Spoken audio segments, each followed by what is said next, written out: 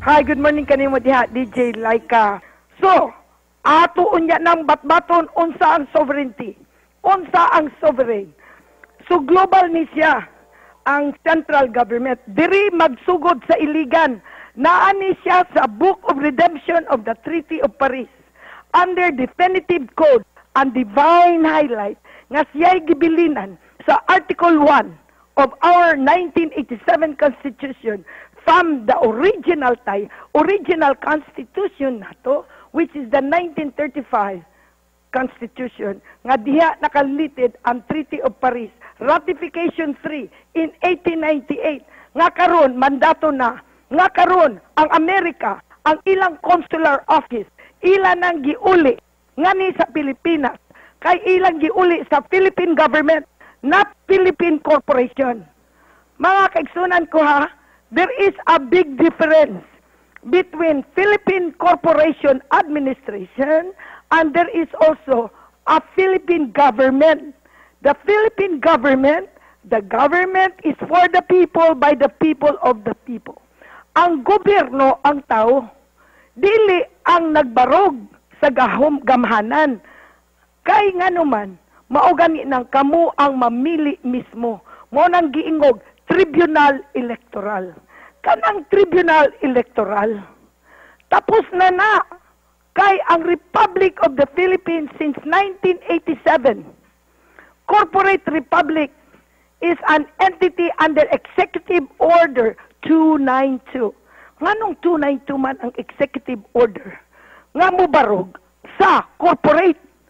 Mga kaigsunan ko, wa ba mo kay balo? Nga ang 292 is Cadastry 292, nga 1950 is the first city charter nga gibarog nganhi sa dakbayan sa Iligan ni President Quirino. Nga pagbalik niya ni atong 1950, pagbalik niya sa Manila, sa Malacanang, gipirmahan niya ang Bilateral Mines Field Treaty. Nga ang bahandi sa Central Bank of the Philippines, iyang gipautang ang atong bahandi ngadto sa World Bank o sa IMF, maunang International Monetary Fund, mauna siya naggabay sa World Bank. Nga in taon, ang Pilipinas, nga maoy tag-iya unta, nga mauuntay mabubuan ni anang bahandi nga ilang giprinta ang bahandi nga mauna siya ang Federal Reserve Bank na bangko siya nga maunay naghimo sa dollar nga ang dollar mo ni dominate sa world currency. So unsay giingon, ang United States dollar ang ni dominate sa world currency. Mao nang gikagubutan ron, mao nang gigirahan karon kay tungod meltdown, meaning wala na ang ilang bahandi. Kay sa 1950 ni utang sila ginto sa Pilipinas, unya pagkahuman ana naana siya 50 years man ang ilang gipangayo, napirmahan man na. So 2000, year 2000 mo nang Y2K. Ang duha ka susi. Unsa man ang Y2K? Mother and son na niabot. So karon, ang Y2K, mauna siya ang giingon, the second coming of Christ, or maupod na ang giingon, the rising of Christ, the Holy Spirit. Time immemorial, ang saad sa Diyos nga Amahan, the patrimony of the nation. Mauna siyang patrimony of the nation, meaning ancestral land. Yutang kabilin, time immemorial. Maunang EPRA 8371, mga kaigsunan ko, nga maunay mubarog nga gobyerno. So, kinsa man ko, ako ang queen. Meaning, ako karon ang administrator sa akong kaugalingong yuta.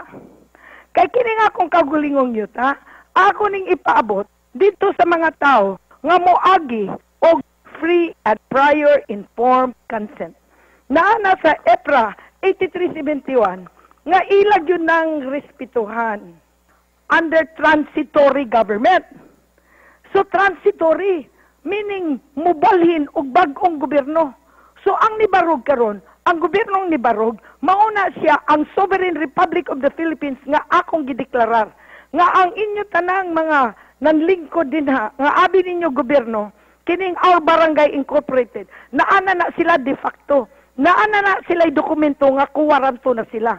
Nakasulat yun na sa Definitive Code of the Divine Highlights, under the Book of Redemption of the Treaty of Paris, mauna siya ang testamento nga kabilin, the Testament of Will, naa sa Secret Book of Redemption of the Treaty of Paris, nga ang Iligan mo Barog, Region 10 mo Barog, iyaha sa Ginoo. Unya, ang mga bihog sa kalibutan, nga akong gilakwan, nakalitid di ay na siya diha, wag yung ko kay balo. May bawaan lang, paghatod na, kay mo Barog na gyud ang Iligan. Mauna na siya mga kaigsunan ko. Kay nga naman, ug walay sovereign government, kinsa may manalipod ninyo. Kay ang sovereignty, mauna siya ang power of God.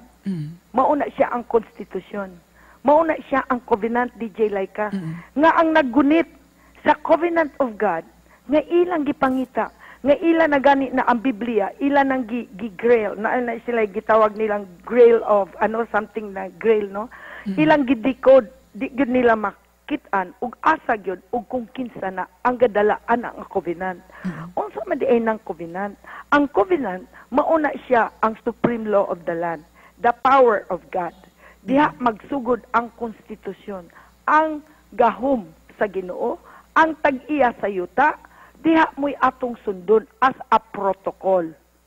Unya, ug mobarog na gani dayon siya, nga nibarog na karon, kulang lang sa tao, pero okay ra gihapon, maugmang gyud nakasulat na sa Biblia, ang gobyerno, di kakagobyerno og wa kayuta. There is no government land. Sa corporate, there is no corporate government land. A corporation never can own land. Balaod na, di ba? Yes, Sir Majesty. Back to the studio. Okay, adunay gipasupot sa mga pangutan nato ang mga texter matod usab niya. Maayong buntag Her Majesty og DJ, mangutana lang ko kung aduna bay katungod si Her Majesty na ipaundang ang pagpangguba sa mga kadalanan kay makabalda sa trapiko, dugay kaayo nila trabahoon, unya gasigi lang sila o bangag-bangag sa karsada. DJ, unsa may ma-action ni Her Majesty ani? Dali ra kay na. Kamo si kabalyero nga og kaning mga kaubanan, kamong mga motorista. Magsulat ka mog petisyon. Inyong petisyonan og dadon ninyo sa barangay unit complaint against the citizen of Iligan. Nga ang inyong katungod na balda, ang inyong panginabuhi na balda. Og ang kadalanan, kriminal na kayo ang kadalanan, daghan kaayo og lungag-lungag og magkaroon ng aksidente. Ang kinabuhi din ha, threatened ang inyong life. Ang inyong vehikulo, maguba, silabay mo paayo? Dili. Yes, I have the right. I am the only one that can stop these people. Pero di mapunako na siya paundangon, bahala na lang po mong magsakripisyo, wa may nisumbong nako. Write a petition, put it in my table, ato na siyang iradyo, para lang masigurado, para transparency, di ba, DJ Laika? Yes. Sa panahon biya ni Jesus, no, inyo biya na siyang gihukman, di na sa public, di ba? So karon ang atong paghukom, naamanggin mo'y daghang hurado din ha, naamanggin mo'y daghang abogado din ha, daghan mangyug kaayong mga matan nga mga engineer dihang intellect ko, no? Sige, ilaha na nga side, tubago na nila ang katawhan. Ako nang imugna, o kamong nagpetisyon diri, insakto man ang inyong petisyon, panalipdan ta mo. Mubarog lang yun mo. Kay ka na, mapahunong na nako, yes. Okay. So kinahanglan gyud ay nga muduyog usab sila Her Majesty og mo perma sila aron ipasaka di sa ato ay nga palasyo. Siyempre, Okay. kay naa may balao, di ba? Batas ra biya ang ako biyang gimugna batas. Ug way ni complain ngano man kong makig-away man ko nila, wa may ni complain.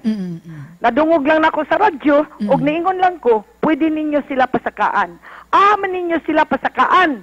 Dadun ninyo sa korte nila, corporate court, sa RTC, or sa ilang barangay incorporated, pildigapon mo, kaya nga naman, ilaham ng gobyerno, di man na inyo. Okay. So, magasto lang mo. Og inyo nang dadon sa quasi-judicial na amanggoy special court. Ang kanang special court, mao ng constitutional de jure. Meaning, hurado sa mga katawhan. Inyong isulat ang inyong complaint. Ako, magpamatuod ko nga tinuod kay ako mismo, gadrive biya po kong syudad. Ako biya ni siyang lugar. Ako biya gyuning na monitor. Dili biya gyud mao. Unya, kinsa man ay magpahamutang ini. Dili naman ta kinanglan mangutang na ko'y bahandi. Ang atong bahandi, butangan ako ni sa ako ng gobyerno nga akong gihatod kaninyo dinhi sa atong kanhing si Mayor Cruz pa ang mayor ninyo sa una. Nakadawat na sila sa akong directive sa self-governance, self-determination. Unsay mahitabo sa atong syudad. Ang atong dalan is international standard. Dili nang murag make-upan nga iniglain na pod ang mudagan, giguba na pod nila, lubak-lubak na ang dalan. Pila lang ang mudagan din na lubak na kay nganuman, gipapitlan lang nagsimento. Onya hapit na pong eleksyon, gubo na pod na kay aron ingnon naa na pod sila funds nga ihatag sa inyo. Kinsa man ang nasakit ang mga katawhan, nganuman, hasol kaayo, oras, gasolina, traffic, that cost money. Unya, ang inyo pagyod, nagbayad pagyod mo sa LTO. LTO, corporate. Ang ako, na ako'y sovereign ID, na ako'y sovereign plate. Dili na mo, akong katungod sa yuta, akong ihatog ninyo, nga dili mo baldahon. Why mo baldo sa inyo? Kay nga naman, under territorial jurisdiction, under private property rights, nako, akong gihatag, akong gibahin, nga to sa mga tao, nga nikuha og driver's license, nga ako ba silang tugutan, nga moagi sa dalan. Of course, akong tagawa. Kahit ang yuta para biya sa katawhan, di ba? Og mangontra mo na ako, unsaon man mo na ako pag-apil, nga inyo makong gikontra, sige na lang, respetuhanay na lang ta. Og inyo kong kontrahon, ayaw lang ninyo kontraha akong tao. Kaya nga akong tao, inyong kontrahon, dupan man ako na sila. Kaya ang sa ilang ID, na ako ngalan, na akong pirma, na akong telepono, tawagan gay ko nila, sulungon tagid mo. O gusto ninyo nga makulob ang inyong kaldero, kamong mga namuno din ha sa mga ICU or kinsa man ang kuan din ha. O inyo nang gubton ang mga tao nga naay ID nako, naaman na siya'y Republic Act 7160. Naaman sa'y ombudsman, di ba? DJ Laika? Yes, Her Majesty. I-ombudsman lang na sila, di na naihiring. Butangan na nako siya og desisyon kay kompleto man kog dokumento. Naaman ko'y private ownership. Under private ownership, in the Civil Code, Republic Act 386, Article 428, 429, I have the right to exclude anyone. I have the right to exclude anyone or consolidate. Unya ka ng mga military din ha. Naama po na sa atong konstitusyon. 5,000 ang among ID. Ang inyong ID nga mahimo mong kanang defender sa inyong yuta 7,000. Unya de facto man na, meaning sa paghimo pa lang null and void na. Ang ako ang legitimate. Ako unya na siyang basahon sa inyo. Unsay pasabot sa legitimate. Kay ang legitimate nakasulat sa Republic Act 386, legitimacy. So naanay legitimacy. Basahon unya na nato ang balaod. Makita na ninyo sa Section 5, Article 886. Unsay giingon? Legitime. Legitime is the part of the testator's property which he cannot dispose of because of law, has reserved it for a certain year na ay gibilinan, who are therefore called compulsory heir. Compulsory heir. Naana siya, naana legitimate children and descendants. Naana siya sa Article 887. Unsay giingon? Legitimate children and descendants with respect to their legitimate parents and ascendant. Ascendant means time immemorial. So, mauna siya nga, wala ko'y gibarugan diri nga wala muagi og balaod nga namugna.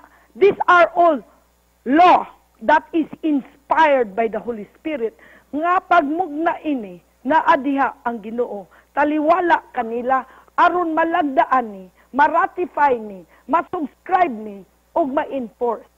Ana na siya ang balaod kay ang article 428 ownership ni siya, title 2 ownership chapter 1 general provision.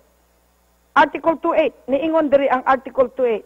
The owner has the right to enjoy and dispose of the instrument without other limitation than those established by law.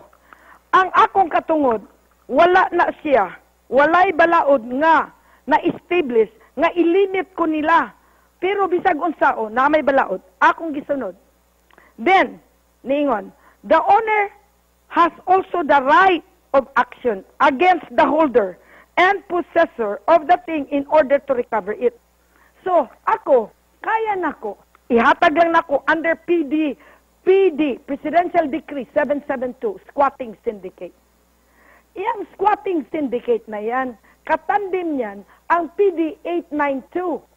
Ang PD 892 is cancellation of all Torrens title. TCT, cancelled na ni adtong February 23, 1976. February 23, cancelled na ang inyong titulo. Mga kaigsunan ko, kinsay tag-iyaron ana, ni uli na siya sa Patrimony of the Nation. Unsa may pasabot sa Patrimony of the Nation. Mauna siya diha ang preamble. Nga ang preamble niingon, Constitution of the Republic of the Philippines Preamble. Prayer ni, ato yun ni siyang mauning batas sa Ginoo, ang preamble, the rule of law. Unsay giingon, we the sovereign Filipino people, imploring the aid of the Almighty God, in order to build a just and humane society, and establish a government, maghimo ta gobyerno, and establish a government that shall embody our ideals, aspiration, promote the common good, and conserve the develop our patrimony. Ang patrimony, meaning ang yutang kabilin, ancestral land.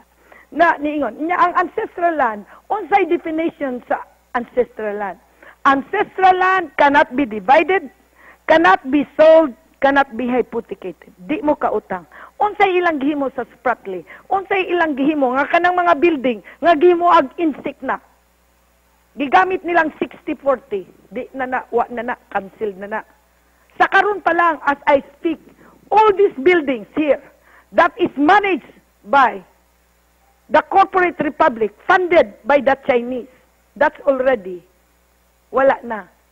Null and void.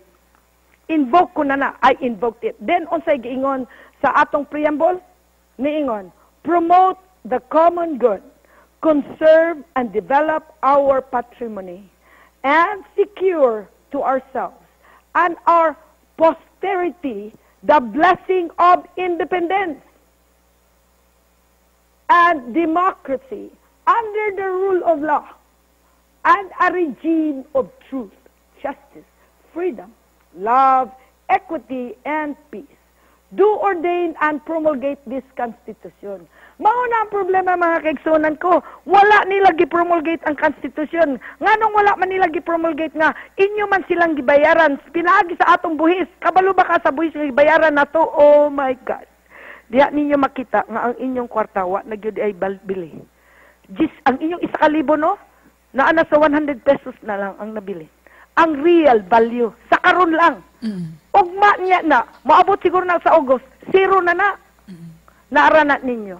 Mao nang niingon ko, diya sa bangko, ni ako'y gold dollar certificate. Kanang mga depositor ninyo, inyong agnahon, ilang ilisan o gold dollar para dili gud sila makabsan og sapi. Nara, so, kini pong mga bangko, nabalo ba mo nga ang bangko, gipalit na ang Central Bank, Bangko Sentral ng Pilipinas, 1993, makita na ninyo, gilagdaan na ni ex-President Ramos, gibaligya ni President Ramos, ang Bangko Sentral sa Illuminati, Rothschild, parihara na sa inyong NEC, nga ang inyong panginabuhi, gibaligyan sad na ni Ramos. Asa ang kwarta? Di man na iya, kay Presidente siya iya, wala na diri sa Pilipinas, gibali na, gideposito ng atos gawas. Okay. Luoy kayo ang atong bayan. Back to the studio, DJ Laika. Okay, daghan kayong salamat, Her Majesty. Ang imuha na lang final statement, Her Majesty. Adto na tayo 2 minutos, Her Majesty. So karon, mauna na mga kaigsunan ko, ani kami, among panalitdan, kining syudad, kinsa tong nidangot namo, amo. Ang dili, okay na lang. Ang ako na lang gipangayo, respect. Magrespeto na lang. The minimum you can do is respect our peace. So then, we also will respect. Depende og unsay sugo sa elemento, na may elemento nga musugo ana, wala na ko'y labot ana. But again, I can defend you. Put that in writing, put in my desk, I will take care of the element. Yan din ang mo take care niyan. It will give a resolution on our problem. May buntag kaninyo tanan, mga kaigsunan ko, DJ Laika, Rudy Katubay Dudong Flores, especially 91.5 Freedom Radio, the radio of all radio in the globe. They're watching us. They're listening to us. So we have to be careful of what we say in the radio. Otherwise, we get incriminated. May buntag kaninyo tanan. Back to the studio, DJ Laika.